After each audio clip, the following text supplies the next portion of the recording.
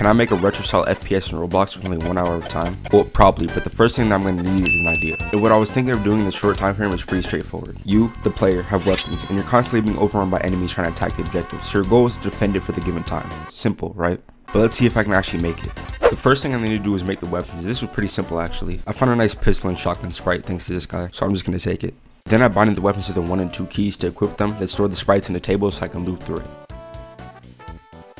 And this is what it looks like holding the weapon, but as you can tell it doesn't shoot yet, so you have to add that.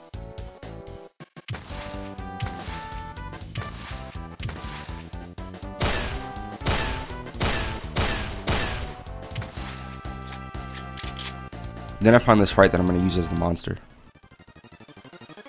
I made him chase the player and then added some damage effects to him.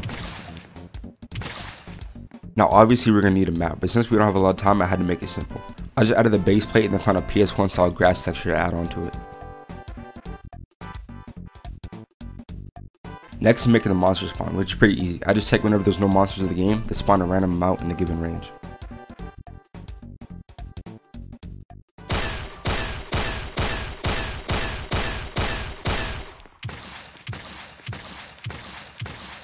As you can tell though, you can't really run from them because they catch up to you easily, so you have to add sprinting.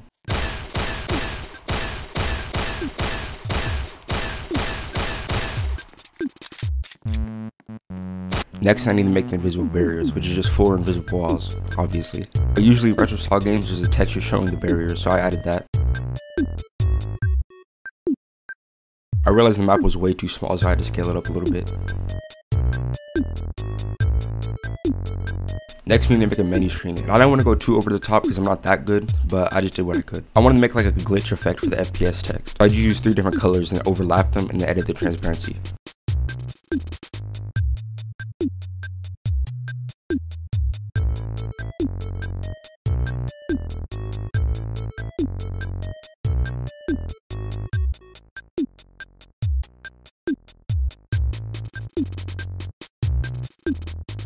As you can see, you click play, and it spawns the monsters and spawns you in. Next, I need to make the death screen, which restarts the game and the health of the objective.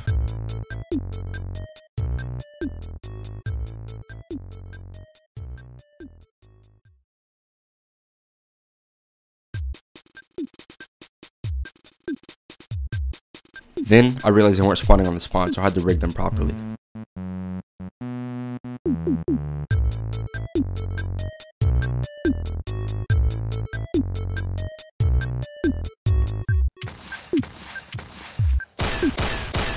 Now I need to make the objective text with the objective underneath it.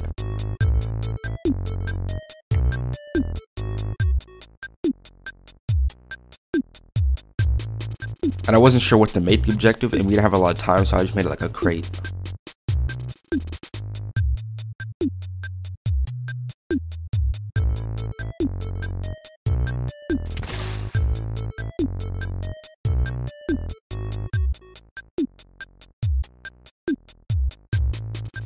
But this is the final product. It's pretty bland since I only had an hour of time, but if you want me to make more videos like this and maybe adding more time or multiple developers, like and subscribe. And the game link uncopy locked will be in the description below.